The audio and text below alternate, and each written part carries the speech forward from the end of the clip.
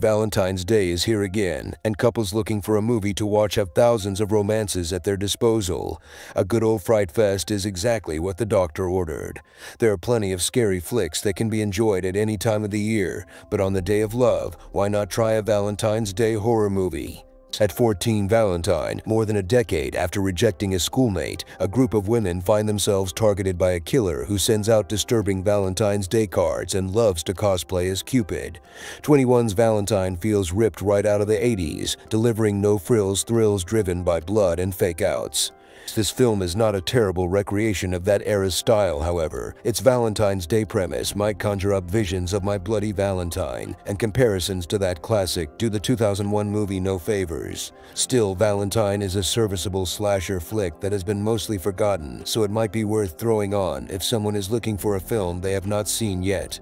At 13, Hospital Massacre 1981. Sometimes simplicity works in a movie's favor, and that definitely extends to Hospital Massacre. Also known as Be My Valentine or Else or X-Ray, Hospital Massacre delivers exactly what its title advertises, a lot of gruesome kills in a creepy setting. Taking place on Valentine's Day, Hospital Massacre lets its gore and environment do all the heavy lifting, limiting the story to an introductory flashback and a predictable final act reveal. This 1981 movie is purely for slasher fans, and it is a pretty decent entry in that subgenre of horror, considering the early 80s were overflowing with stories about fictional killers and the people they stab. Hospital Massacre got a bit lost in the shuffle. At 12, Life After Beth 2014. Life After Beth 2014 is a wonderfully charming rom-com starring Aubrey Plaza and Dane DeHaan as they deal with the biggest challenge their relationship has seen yet: death. Critically, the film didn't receive fantastic reviews on release, but the A24 production brought in quite a few viewers who found a lot to love in this indie gem. For anyone looking for a fresh take on the zombie genre with a fun, humorous twist, this might be the one.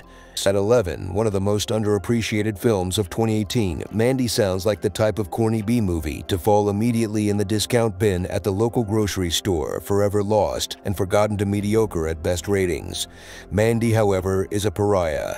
Experimental director Panos Cosmatos' second movie brings Nicolas Cage and Andrea Riseborough into one of the most visually and audibly striking films to ever hit the small screen. The movie plays out a revenge fantasy through a trippy modern take on classic sword and sandal fantasy epics. At 10, Picnic at Hanging Rock 1975. Picnic at Hanging Rock is an Australian classic about a group of girls who go missing during the eponymous event. The picnic happens to take place on Valentine's Day, which ties into the story's themes of sexual repression. Peter Weir's mesmerizing project creates a hazy atmosphere drenched in the unknown, and specifically opts against presenting clear or understandable answers. While not horror by the conventional understanding of the genre, Picnic at Hanging Rock is deeply disconcerting and uncomfortable. The film gets under the viewer's skin, presenting with an unseen terror that has no face, purpose, motive, or reason for existing. At 9, Carrie 1976. Brian De Palma's Carrie is a wonderfully imagined classic and easily one of the best horror films of the 70s, regardless of its seemingly inconspicuous scale and subject. Carrie pulls a fast one on the genre, appearing on the outside to be a much more tame, universal story with a romantic outcome and a solid lineup of hot songs to really bump it into blockbuster territory. What lies in wait, however, is a much more troubled story of a girl so terribly abused that she unleashes something dark into the world when her final string is cut.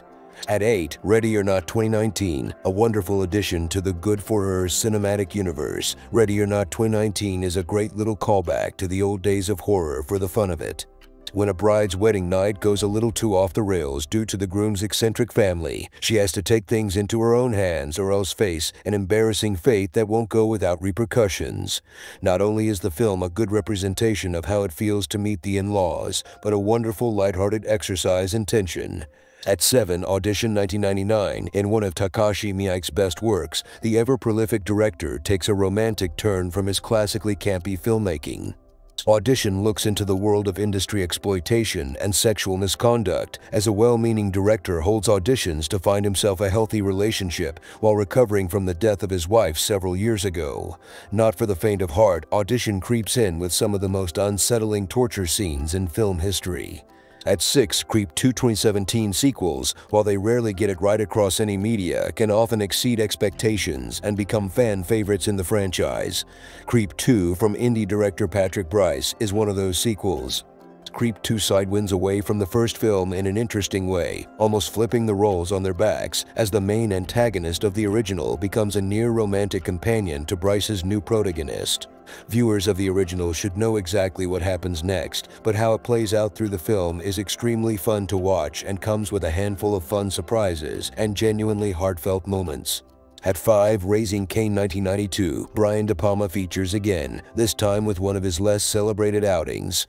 Raising Cain is all over the place, and while that would be a criticism in most cases, it actually works in the movie's favor. Centering around a child psychologist and his various personalities, Raising Cain is bewilderingly excessive, unsettlingly imaginative, and visually gorgeous.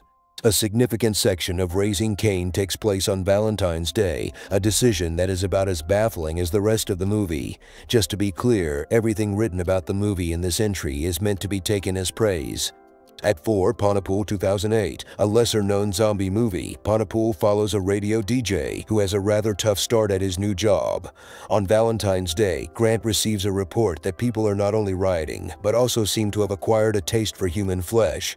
Stuck in a confined space with little room to maneuver, Grant and a few close associates must survive while trying to find a way to stop the spread of the infection. While not a particularly innovative take on the zombie genre, Pontypool understands this type of story's strengths well. Opting for a somewhat tongue-in-cheek tone, the Canadian movie throws out a few effective twists and even a couple of memorable scares.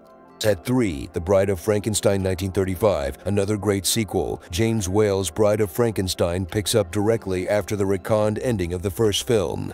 Frankenstein finally gets what's been coming to him, as his creation takes his rightful revenge on the Mad Doctor. After the monster kidnaps his wife, Frankenstein is forced to create a bride to quell the loneliness of his original creation.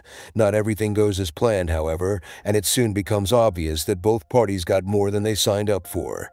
At 2, Possession 1981, one of the most surreal representations of Lovecraftian media, 1981's Possession from Polish director Andrzej Zulawski is not only a horrific descent into madness, but a disturbing look into love and heartbreak on par with Midsommar.